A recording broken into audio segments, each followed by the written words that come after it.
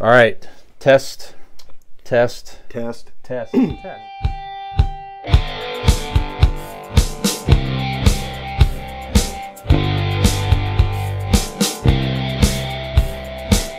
A rumor that the Secret Wars movie in development, apparently Kevin Feige has said something along the lines of that it may be a soft reboot for the Marvel Universe and reintroduce characters from the past.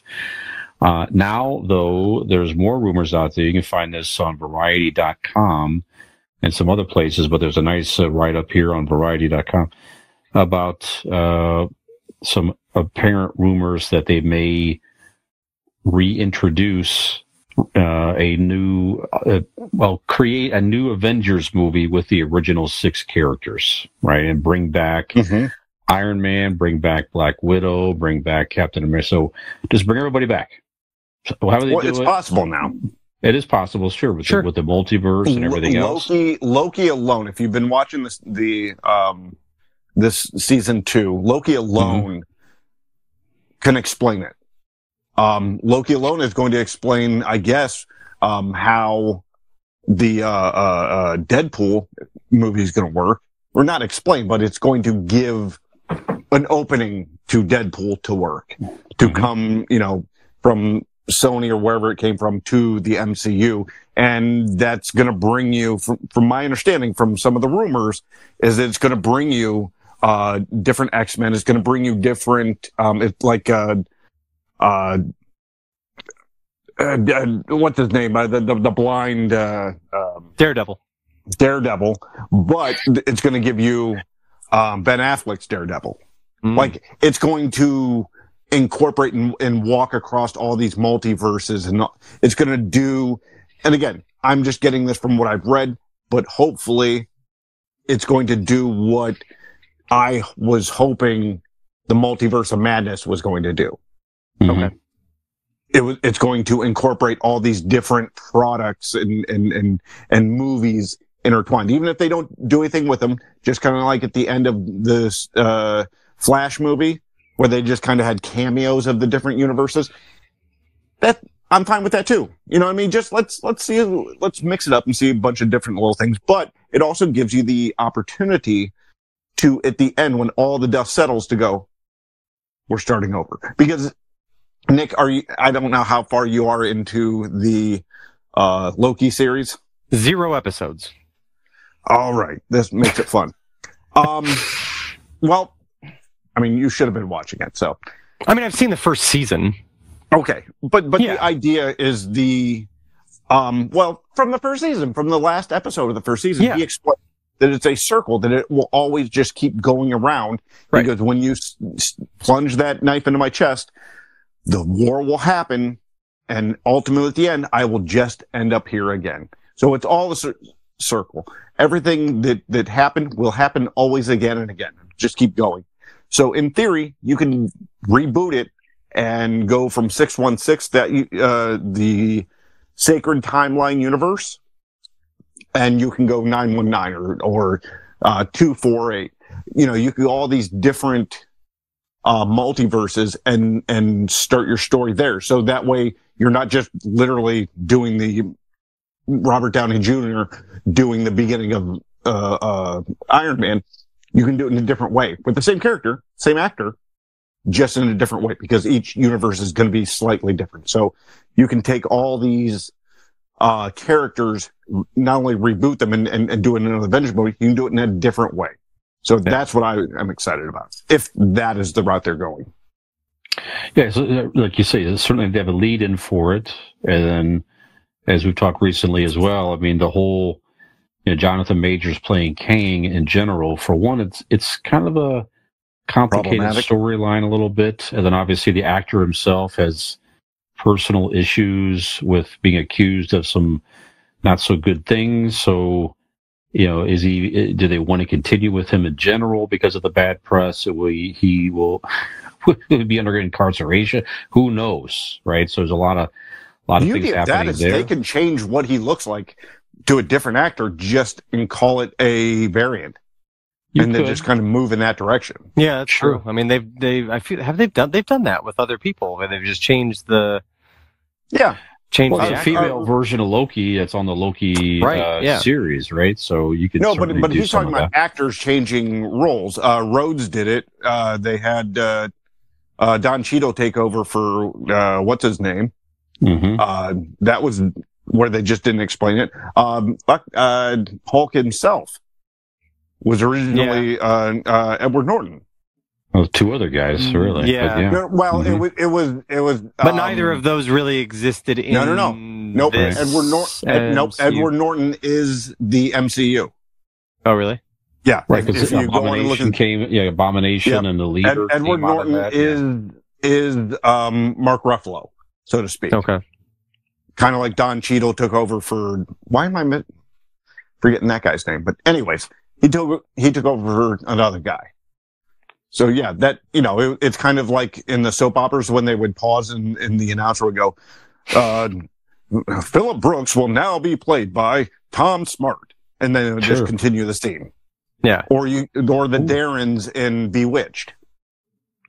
Ooh, I think Nick, this gives us a lead in, here we go. For the future as well. Yep. All right. The part of Zediel D will now be played by Joey. Joe Wood. Yeah. A handsome man enters. First of all, Joey's going to have to learn how to grow a goddamn beard. Yep. Anyway. He doesn't need to hide his face with a beard. Yeah. There you have it. That's a valid point. Well, all those factors there, and then frankly, just people don't seem to be as interested in Marvel Phase 4. I mean, the Marvels is coming out next week, right? Yeah, I believe so. I mean, are you super stoked to go see this one? I mean, I'll watch it. I don't know about stoked, but it looks entertaining. Yeah. Okay. I've not seen a lot of any of the content of those characters. So, I know, Robin and Lane are going to go watch it. Years. Right. I know Robin and Lane are going to go watch it because they like those, but, I don't really, I'm not super familiar with any of them. Well, so maybe so here's our question. So, do you like the idea of them just bringing back the original 6 again, same actors, everything, whether it be some variant form, or they just say, I'm back? Whatever happens. So the multiverse or this or that, something happens all the time in the comics, as we know. Do you want to see another movie with the original 6, or is Marvel just, reaching and just trying to get a cash grab here and see what happens? Certainly the storyline in the Avengers movies was a very good storyline, a very good arc.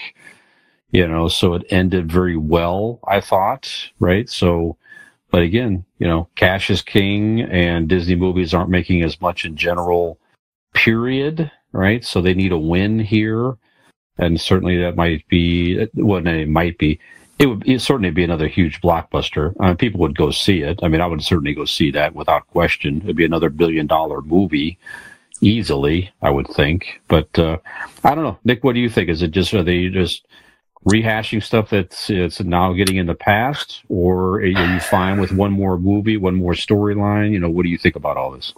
I think the cool thing is we're not that far removed from all, so it's not like these are, outdated. It's not like it's like Michael Keaton coming back playing Batman all those years. Perfect example. Right. It's not wheeling Michael Keaton back 30, 40 years later.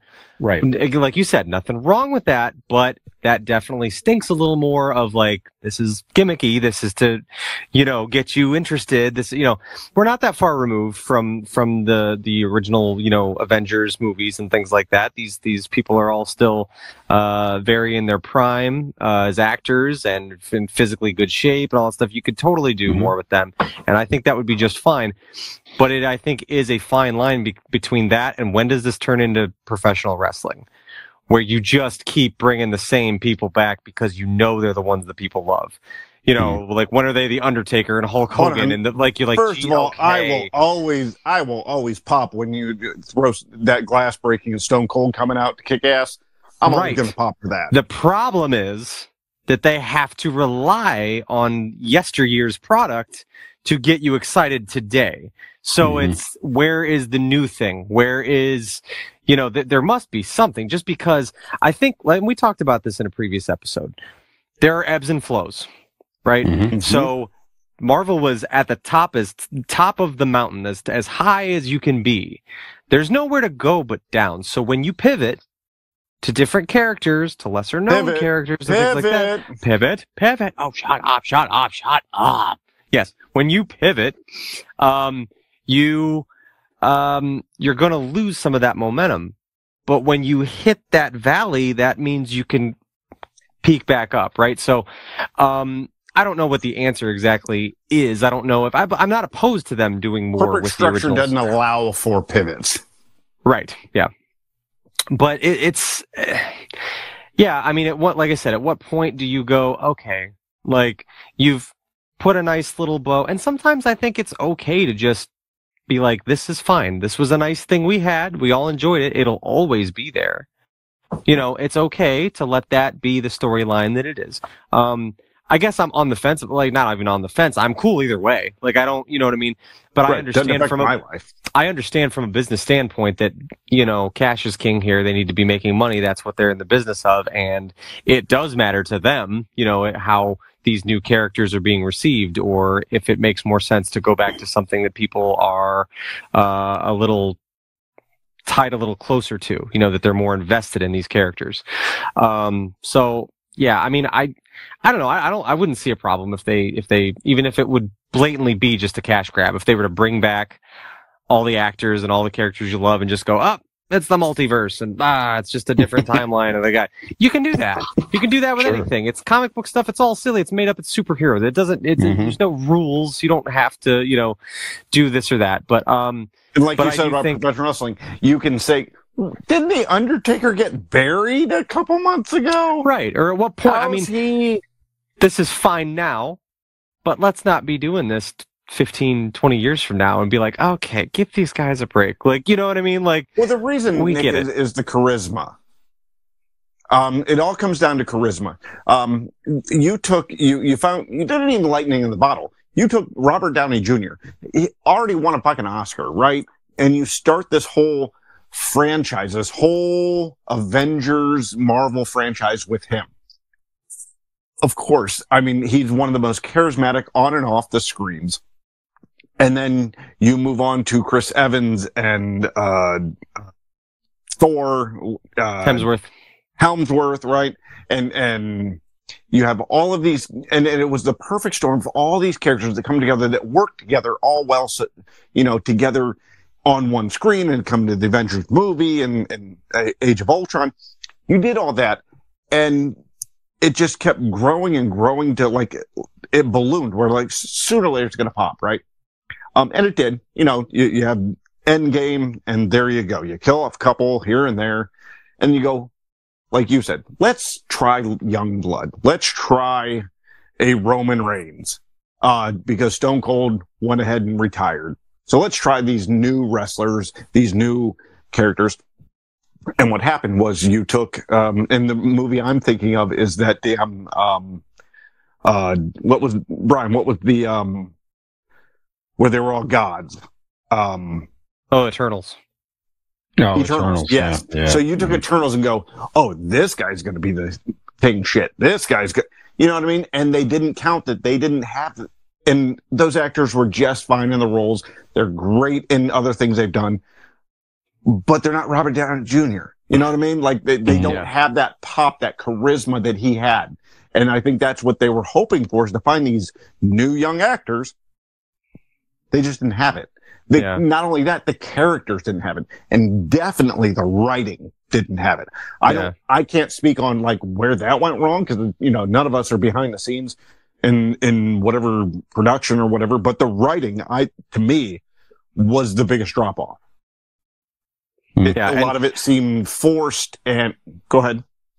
Well, I was just to your point. I mean, I think we talked about it in a past episode, but like, Guardians of the Galaxy was a super niche thing. I didn't even know what the hell that was. Right, but the writing, they're massive amazing. Because the casting, the writing, just everything. They hit on every cylinder. They got the right people to play the parts. If you want to the right way, you had a wrestler with Dave Bautista in it. So there's our there you go. Our meshing of our argument. But yeah, Brian, ultimately that's my argument, is that they didn't have the right charisma of the actors. and the writing charisma that they did in the beginning. So they tried. It didn't quite work. So now they want to pivot and bring them back. Why wouldn't you? It's comic books. It's wrestling. Right. It's fantasy. Why wouldn't you just bring, if you can? You have smart enough writers and the comic books, like you said, Brian, have done it over and over and over. Mm-hmm. And that's what these are, is living comic books. So. Right. And you being you're more familiar with a lot of these comic book characters as they were originally in comics anyway. Like what do you feel, what do you think about that? Do you feel like it can be done just as well or in a different way with young blood, or do they need those actors? I think honestly, it's if some of these other movies would have been more of a hit, and I don't even mean necessarily even the Marvel movies, honestly. Indiana Jones didn't hit like they thought it was going to hit. The Star Wars, kind of fizzled. Obviously, we've talked about that. Some of the, newer TV content's good, but the other Disney properties just have not been performing as well. So the studio in itself is like, it's unfair, man. Though. I'm just saying it's, but still, you're Bob Iger, right? You're charged to make money. And you got to look at the big picture. You're not looking at just the Marvel properties necessarily, but that was a huge moneymaker for your business. And what you're putting out there is not generating the same level of excitement. It just isn't. There's interesting characters. Shang-Chi, excellent movie. Loved it. Sure. The Marvels is interesting. It's intriguing. I'll go see that movie. Doctor Strange, like interesting character. Love him in a role and all that stuff. But it's just not generating the same level of excitement as those characters and those actors that play them. There's the question. What is generating people going to the movies? Barbie, Oppenheimer? They were the two biggest movies of the year, right? But, my point is Taylor Swift. Like the Taylor Swift movie. Yeah, actually, yeah. Well, the superhero fatigue a little bit. Sure. Yep. I don't know. Well, all right. So since Nick started and I continued, let's continue on the idea trope of professional wrestling. When you had Hulk Hogan in the 1980s mixed with rock and wrestling and MTV, it was at its fucking peak, right? Just making hand over fist money, right? And then the 90s come along, Hulk Hogan leaves and does whatever shitty movies and goes WCW. You're left with Bret Hart and Shawn Michaels, who are fantastic wrestlers. But they just weren't Hulk Hogan, right? Mm-hmm. If you would have looked at it from any other metric and not the Hulk Hogan metric, you'd have been just fine. But you're comparing it to this metric of what you had, which unfortunately, like ratings for any TV now, like you can't look at whatever TV show's on right now on ABC. You can't look at that and go, it's not doing ER numbers. Well, of course not. Nobody's going to do ER numbers. That's not how TV is watched, and that's not how movies are watched. I'm just saying. It's just, and I agree with you. It is the money hungry executives, and they're not hungry. That's their job, right? It's unfair to call them hungry, and make them the bad guy. They're there to do a job. But the idea is that like they need or want to make money for their shareholders, but it's just not the same that it was 10, 15 years ago. I get it. It's just they haven't found that hit. They haven't found something to really hit. And guarantee you imagine they will. Well, yeah, eventually. And some of these other characters may still yet be a hit and all that. And I think they're going to revisit the amount of content, and the quality of the content they're putting out there. They're going to have to anyway with the writers' deals and everything else we've talked about too. But right now, though, if you imagine any movie, like say at the end of the Marvels, not that it's going to happen, but if the post-credit scene was fucking Iron Man coming back or something like that, that would be the fucking biggest buzz. Blow everybody's mind. You know what I'm saying? Yeah, and you would be, if Robert Downey Jr. was there in any form, you would be talking about that. and waiting until, and the second that the movie came out, you'd be paying a ticket, buying a ticket to go see it. So I don't know. I think whatever you want. Sure. I think they have to infuse cash into it, generate excitement again. And I also know that they're, smart enough to know that that can't continue. They're going to have to figure something out that's going to continue the excitement, or accept the fact that they, like you said, that it's just not going. It's past. The level of excitement, enthusiasm for these movies is sort of dwindling some.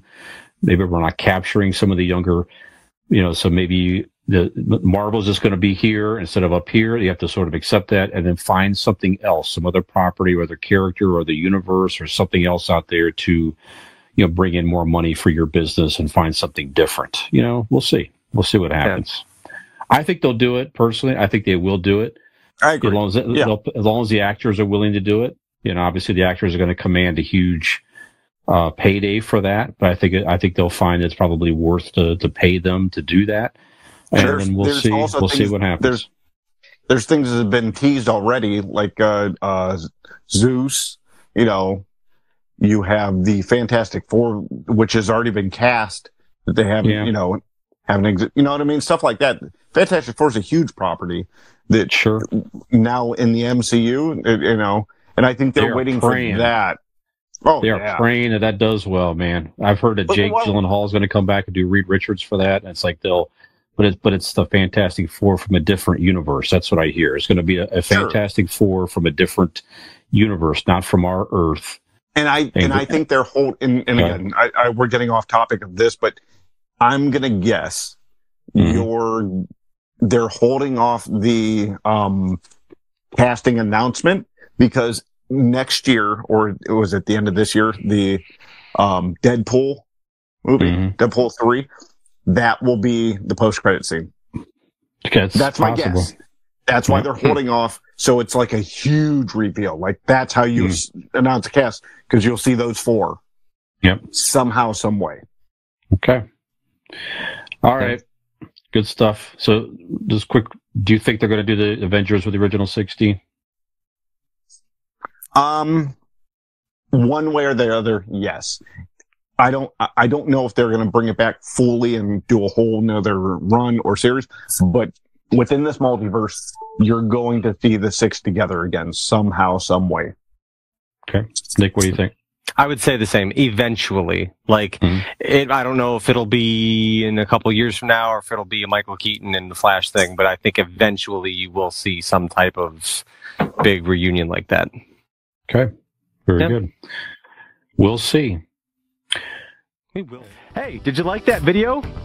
You know you did, and we know you did. So stop screwing around and go like that video, subscribe to our channel, and join us for some more.